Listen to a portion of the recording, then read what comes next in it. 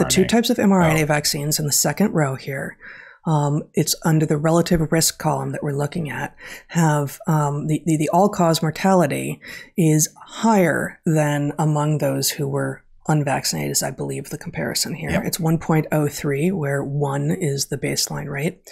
Whereas for the adenovirus vectored vaccines, of which there are also two types, J&J and AstraZeneca, the relative risk also, which is sort of a stand-in for all-cause mortality, is 0.37, which is to say the adenovirus vectored vaccines reduce all-cause mortality quite substantially, actually, and the mRNA vaccines do not. In fact, the numbers are so close as to effectively make it equal, although in fact it's slightly higher.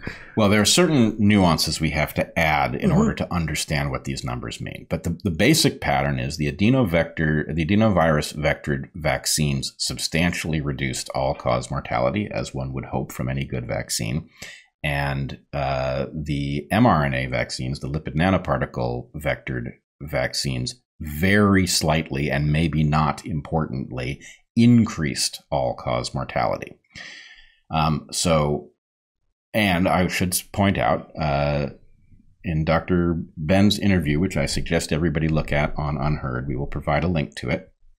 She is very clear on the fact that both types of vaccine appeared to reduce COVID significantly.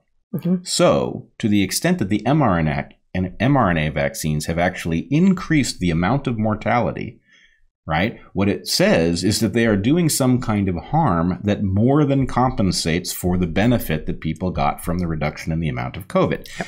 Now, I am cautious about this whole realm because the studies that were being looked at were studies that were done by the manufacturers. Right. And so the question is, how scrupulous were the manufacturers? And a lot of the work suggests maybe not so scrupulous. So was there a COVID benefit? Probably, but we don't really know because there's lots of reason to wonder what happened here. But the point is the all-cause mortality number is much harder to game. Right? Yep. People either died or they didn't, and they were either in the placebo group or the treatment group. And the point is those numbers are actually, short of outright fraud, those numbers allow you to do this kind of analysis. And they suggest that there is a massive difference between the adenovirus vectored vaccines and the mRNA vaccines. Furthermore, actually, it hadn't occurred to me until just now as you were talking, what a vaccine is supposed to do and what these vaccines particularly do has been changing. Like, they have just been changing our expectations about what we should demand of vaccines from the moment that we first had access or were hearing about them and then had access to them through now. And a number of us are throwing up the alarm over this, but for the most part, people are like, oh, well, they never said it would reduce death. It's just supposed to reduce, symptoms and make it, less bad for you, which of course is not true. That is nothing they ever said. However, this suggests it doesn't matter. So as much as we have been talking for, a very long time about focusing only on mortality with regard to COVID is too narrow a scope. That long COVID is real, and there's a lot of things that might be passing under long COVID that aren't that, and might be vaccine effects and this, that, and the other. But there is real stuff there, and this, of course, being a Frankenvirus, we don't know. We cannot predict with as much specificity or reliability what it's going to do in the future because it didn't evolve in a cave in bats, right? And, it evolved through serial passage research in a lab, maybe with ferrets. So that changes expectations about what to predict next. But regardless of what other benefits it may or may not be providing, if the mortality is the same-ish, then that is the bottom line. Well, okay. The mortality is the same-ish as if you were not vaccinated against COVID with these vaccines at all. Right. So in principle, I agree that almost everything ought to show up in the all-cause mortality data. With the caveat that we need longer time. Well, that's where I'm going next. Because part of the problem here, right, is that one of the things that is most troubling about the way, and there are many troubling things about the way the manufacturers ran their tests, but one of the things that is most troubling is that at the point that they had early numbers that they claimed said that these things were spectacularly effective at preventing COVID and very, very safe, what they did is they vaccinated their control group, right? Now, forget what these people actually were up to. Were you a corrupt pharmaceutical manufacturer interested in hiding harms done by your vaccines, vaccinating your control group is what you would do in order to obscure that. So not saying that that's why this was done, but I am saying that basically there is a predictable loophole in the logic of science as it is applied to clinical trials. And the loophole comes in the form of, should you be in the lucky position of discovering a treatment that is so effective and so safe that everybody should want it, then you are morally obligated to treat your controls, because denying it to them would be unfair, right? Now, given that we know that that's the way the moral rules of clinical trials work, shooting for that outcome, in other words, this is a perverse incentive. If only we can get to the place where these things look super safe and super effective, then we get to vaccinate our controls, then anything that isn't safe about it will disappear, right? Which then, of course, fits with the bizarre fervor to vaccinate every damn person, right? Which also eliminates the natural control group that comes from the fact that a lot of us are, go slow, you're intervening in a complex system hesitant here.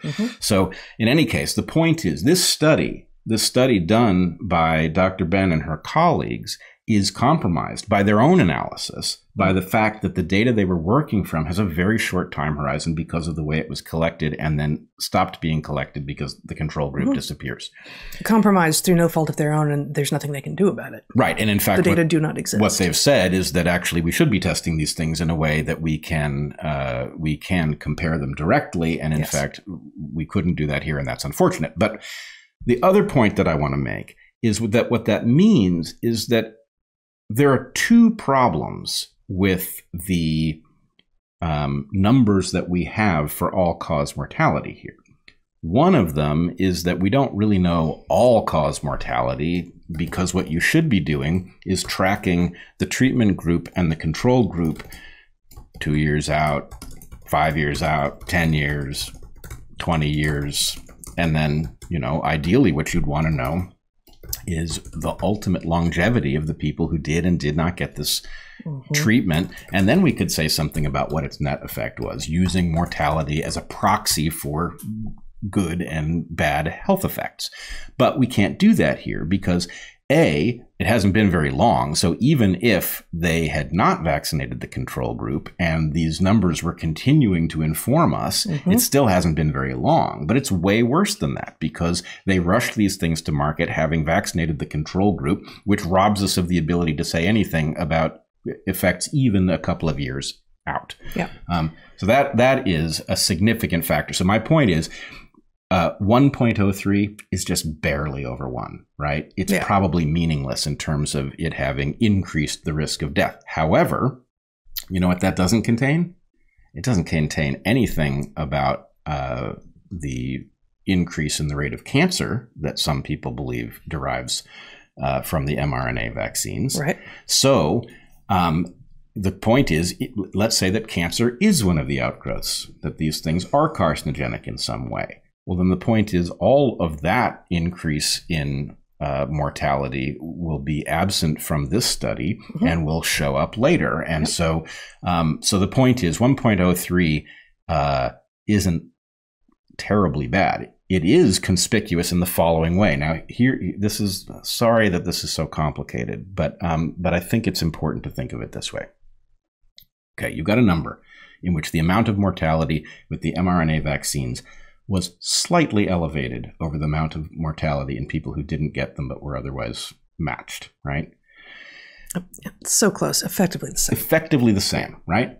However, what that means, to the extent that these vaccines appear to provide a benefit from COVID, that means that they did harm of some other kind, like cardiovascular. And here's the point. If you knew that, if the work had been done well, right, and you knew, okay, these vaccines create a benefit in terms of COVID and mortality downstream from it, and they create a harm by inducing other pathologies, the absolutely obvious thing to do is to not administer them to everybody.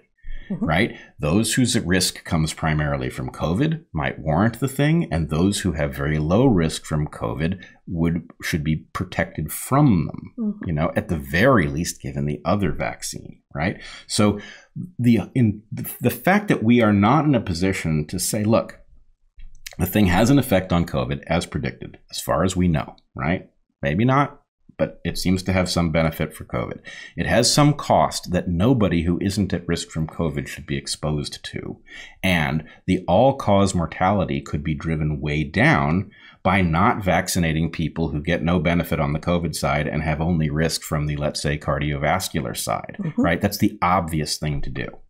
And the fact that, you know, we're playing some stupid game where the idea is vaccines good. Who are they good for? People. Let's give them to everyone, right? I'm sorry, that's just not the way right now. This and let's works. not even pretend to do science and definitely get rid of the control group.